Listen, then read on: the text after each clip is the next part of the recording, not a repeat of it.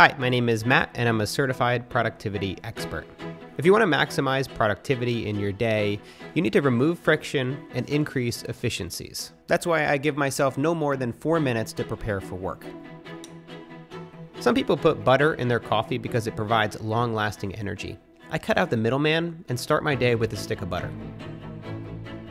My daily journaling practice is an essential part of my morning routine.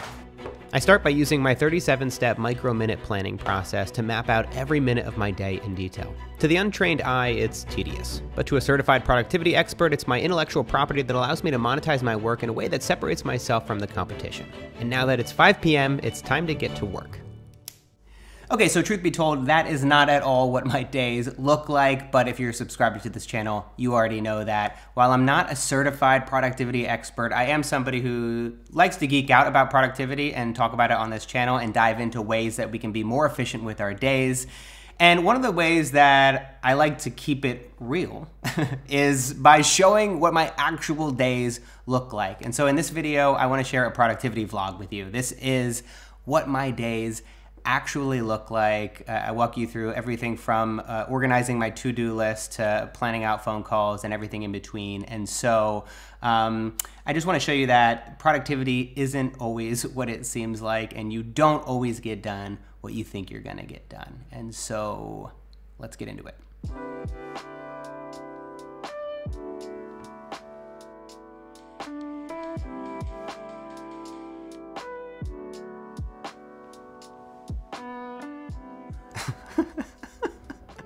So this is how my hair looks when I wake up. No, it does not always look perfect. This is it. So it's just after 5:30 a.m. I usually don't wake up this early. You know, most of the time I'd wake up between 6 or 7, but Natalie has been waking up around 4 a.m. because she's been working with clients in the United States. We're currently in Sydney. And so I wake up a little bit early, which is fine because I'm a morning person anyway. So time to start the day.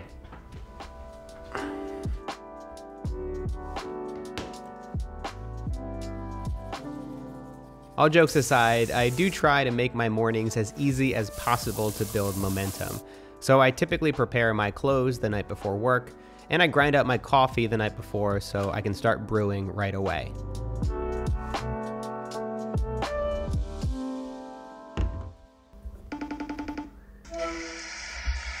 Sounds like you're on an airplane. I'm doing a vlog, so say hi to YouTube. What up, YouTube? Mark, so tell people what it's like to work with me. Mark, I have this idea. We need it done tomorrow. If that works. Hashtag slow growth. So I've got a really busy day planned today. I have 6 phone calls scheduled in for the morning, try to batch all of them for one day. And so it makes for a bit of a crazy day. And so first thing, I got 30 minutes here. So I wanna quickly check my email, see if there's anything urgent in there, go through my to-do list as well as my calendar just to make sure I'm across everything that's happening today. You can see the entire week from a bird's eye view here in an app that I use called To Do. So I typically like to keep my to-do lists each day to around 3 to 5, I would say primary items, like the most important tasks for the day. But sometimes on a day like today, there's a bunch of small things that I need to do and I don't want to forget about them. And so that's why you'll see a list like this that's a little bit longer than normal. So you can see right at the top, I've got phone calls from 7 a.m. to 12 p.m. I've got a little bit of a break in between there. Filming productivity vlog, that's what I'm doing right now. Write newsletter. So I've written this week's newsletter for my personal newsletter, and then I'm gonna write next week's review slow growth newsletter. That's a new little project I've been working on. Review social assets, import productivity vlog, send out trial projects. That's for the people that I'm planning on hiring, just sending them out the test project to see how they do, to see if they can kind of fit within the style that I'm trying to create for slow growth. And then finally, talk about slow growth newsletter in this video. That's what I'm gonna do right now. So over the past 3 months in secret, I've been working with my team to develop a newsletter. I wanted to make a self-development newsletter that I would subscribe to. And so my standards were insanely high with this thing, and I am so proud of what we've been able to create for you. Start your week every Monday with Snail Mail. In this once-a-week newsletter, you'll get original articles on self-development and productivity, as well as a digest of inspiring articles from around the internet. And yes, it's free. It is, if I do say so myself, really freaking good. I just wanna be able to provide some really great self-development advice. And yeah, I subscribe to it. I think you should too. Go check it out in the description below. But yeah, you can see my day today is really just booked up with lots of phone calls. I've got 6 phone calls today.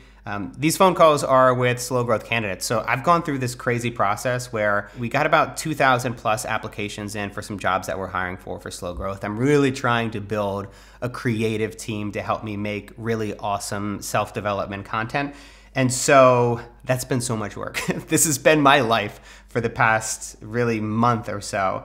Last week I got on about 25 phone calls. This week you can see I've got about 9 or 10. But it's also a really exciting process.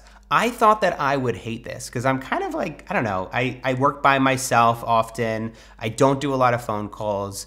But speaking with other people, you know what? It's good. It's good. It's good for your soul. And it's been great to talk with other creatives and people that I've been inspired by. And so, yeah, I'm excited for today, actually. I think it's going to be great. Hello. Hey, how's it going? Oh, no, I'm just talking to myself. Yeah, no, this is just B-roll. Yeah. Sometimes what you have to do is you got to film B-roll of yourself saying anything.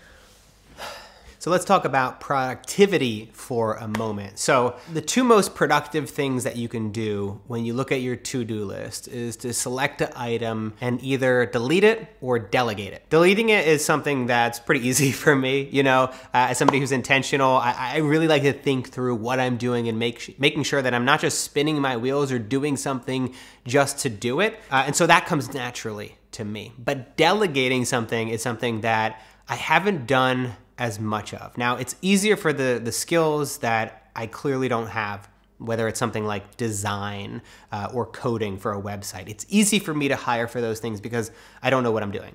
But when it comes to all the other elements of making a video, I find that in the past, I haven't been really great at delegating it. But I have also found that's really limiting for myself, just because when you delegate somebody, when you find somebody who's amazing, who can do the job better than you, let's say it's a video editor or an animator, they make what you're doing better, and they also allow you to free up your time. And so being productive is like allocating your time and your resources appropriately. And so that's something that I'm just getting into. I think for the longest time, I've been a little bit hesitant to do it because yes, I'm a bit of a perfectionist. I have very high standards for everything that I make, as you might know from watching my channel.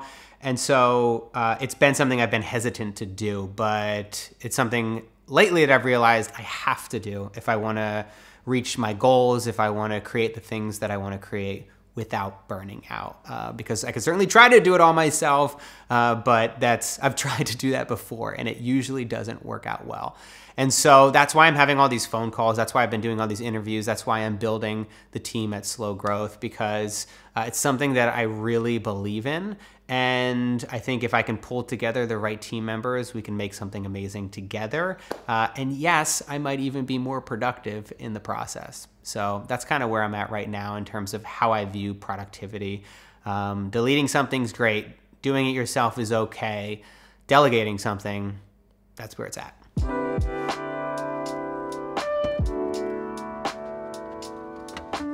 Okay, so for lunch today, I have some delicious leftovers from a local spot in Bondi called The Char. So this right here, some peri-peri sauce. Oh, so good. Is it healthy? I don't care. I'm working hard. I get to reward myself. And right here, I've got some beautiful leftover chicken and some, is it called tahini? Tahini? Is that right? Is it tahini? Tahini? I don't know how to spell it. No, that's not tahini. What is that? Tabbouleh? Is it tabbouleh? It's tabbouleh. It's tabbouleh, which, as everybody knows, is traditional in the Arab world. So, yeah, I'm pretty cultured. What can I say? I eat tabbouleh. Okay, real talk for a minute. My wife Natalie, obviously from Australia, from Sydney originally, she would tell me about the wonders of the Australian chicken shop. I was like, yeah, no, like we've got chicken shops. Like that's, of course, yeah, we've got chicken, we do roast, we do it. We don't do it in America. Like coming to Australia, one of my favorite things are the chicken shops. The chicken is unreal, the stuffing. You go into one of these chicken shops, they've got like 40 chickens to a vegan. This is gonna sound horrifying to a carnivore like me. This is what I dream about. They do cheesecakes in cups. It's amazing. Like I'm like, how come cheesecake hasn't always come in a cup? Where has this been my whole life? So when I get really busy, I do tend to order out quite a bit. I try to eat as healthy as I can when I order out. This meal is relatively healthy. It's not awful.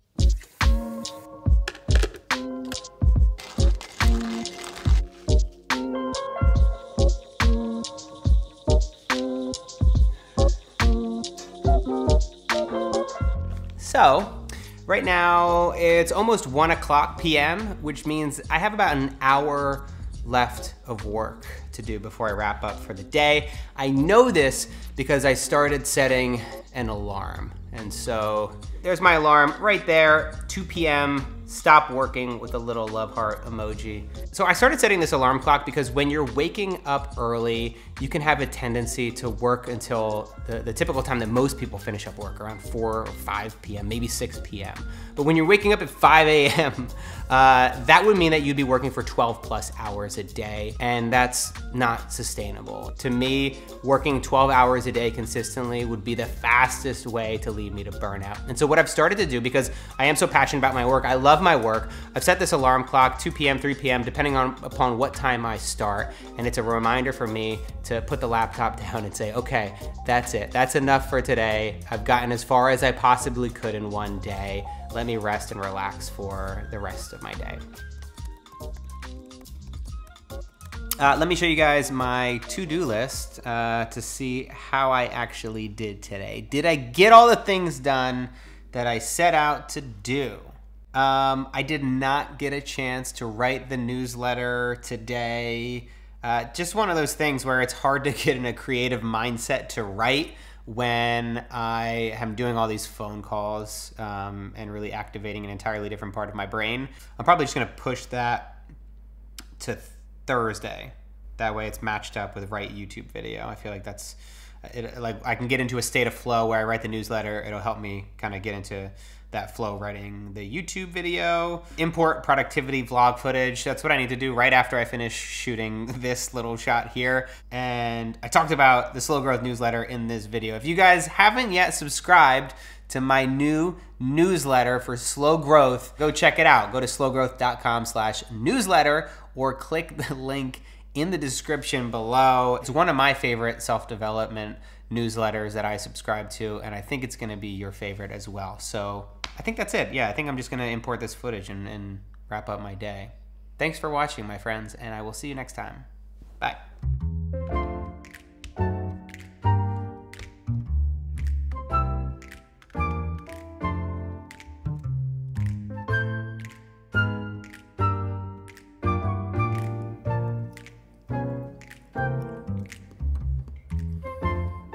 Oh.